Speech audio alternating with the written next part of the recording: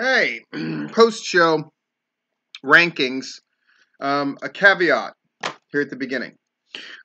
It's fucking hard. It's hard to rank everybody this year. I did it. I'm gonna have fucking 8-1, right? But I gotta say this on the front end. Last year, because people didn't know I was ranking them, that was part of it. It was brand new. That it was very easy to ascertain. There were 2 or 3 that really shone. There was a group that kind of gave middling speeches, and then there were 3 that shit the bed. So it was easy to sort of rank and file them. This year, everybody did a very, very solid job, and a couple people did a very, very good job. And even the one that I have at 8 did not do a bad job, and it mostly came down to delivery.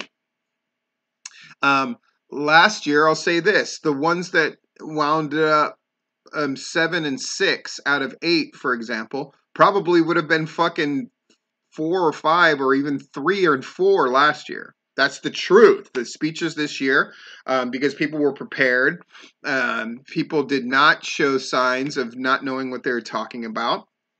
People were organized in their thoughts and had very strong viewpoints. I will say that there was not one of these speeches that I agreed with 100%.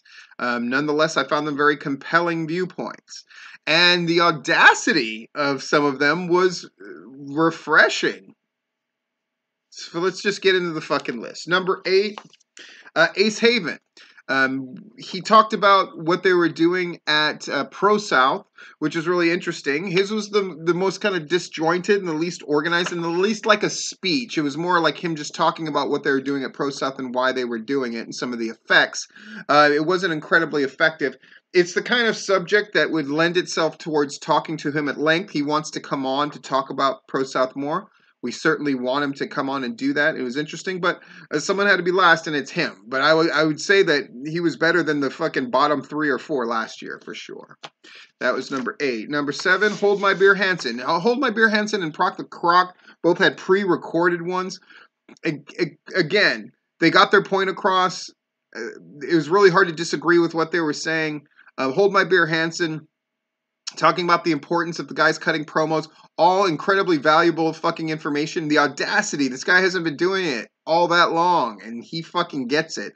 That's very clear, and he advocated for something incredibly well. I just found it less sort of compelling because he was talking about something that I think pretty much everybody could agree with. It's kind of like cutting a speech about, I think ice cream's delicious. It's like, yeah, me too.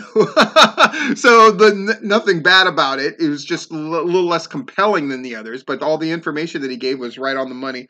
And I love the bravery and the audacity that he'll fucking just come out and say it. It's fucking great. Number 6, Proc the Croc. Very similar thing. Proc the Croc talked a lot about how guys who are in South Georgia need to wrestle up north. So if you're fucking great, in South Georgia, let's see you in different promotions. And there are already a number of guys who tend to wrestle up in the north part of the state who kind of get down there. But as I told Larry on Tipping Point, the real solution of this, well, South Georgia, the shows just aren't as good. And, in the north, they tend to be better and all this kind of shit. But, Drew Blood makes a really strong case. He's like, yeah, but the shows down south overall are really much more fun, and they're much more crowd savvy as far as interacting with the crowd, something that Tommy Too Much talked about, how we don't do enough in the north. Well, the key, if you want to get rid of racism, everybody fucks everybody. And I think the more that we take away this invisible fucking barrier between South Georgia and every place else, as soon as we sort of remove that distinction, I think things get better overall. Though that will mean that if you're a South Georgia promotion, that means you're competing with everybody, not just your little in-group. That's the price, but then the benefit is I think the shows overall get better. I think everybody can take the good parts from each other. And hopefully push it from there. Next, Matt Griffin.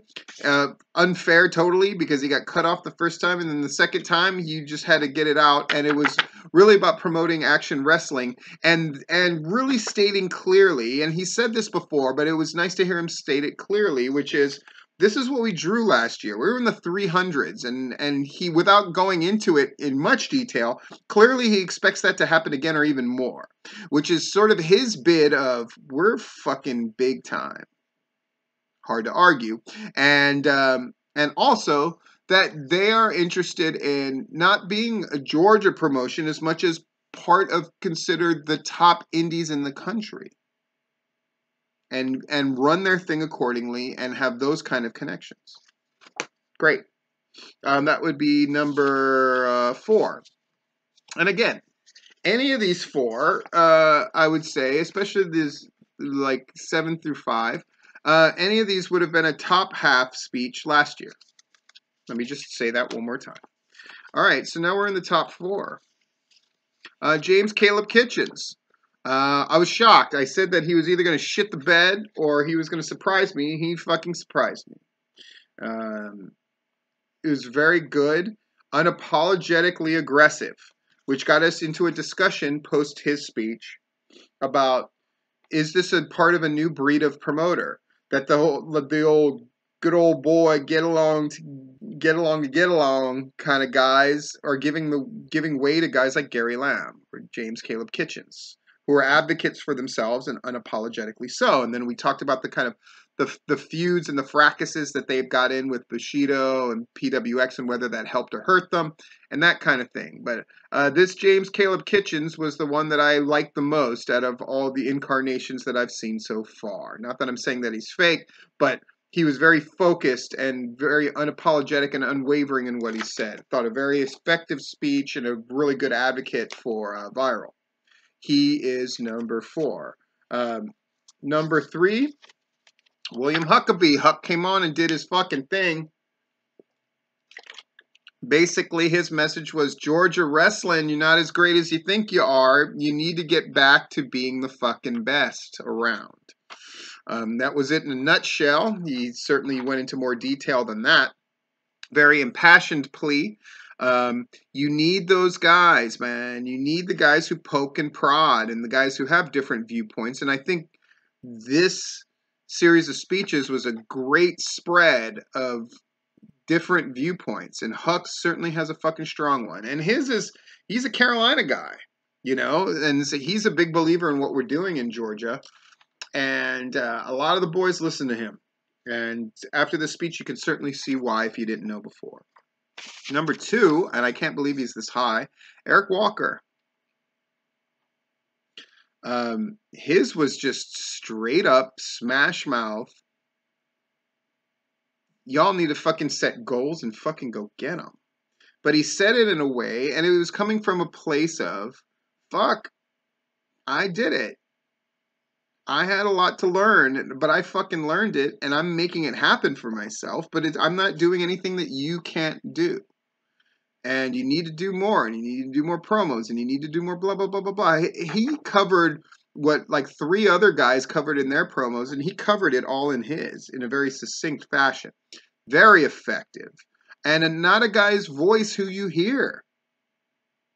Very compelling. He wants to come back on the show and talk more at length, and very happy after this speech to have him on. Number 2. Number 1, fucking Tommy Pitts. His fucking list, he was organized as fuck. His 11 things that promotions need to fucking do. The post discussion was also interesting, but just focusing on his speech, his big message is, it's what you guys gotta fucking interact with the fans and get out of this thing of wrestling for the boys. That was a theme in like 2 or 3 people's thing, and I think it's something that a lot of people still need to hear, which is you're not wrestling for the boys in the back. You're a performer. And you've got to appeal to your audience. I appeal to mine, whether you know it or not. Now you're just like, Steve, you're the first one to say, fuck the fans. I'm not here for wrestling fans. In case you need reminding.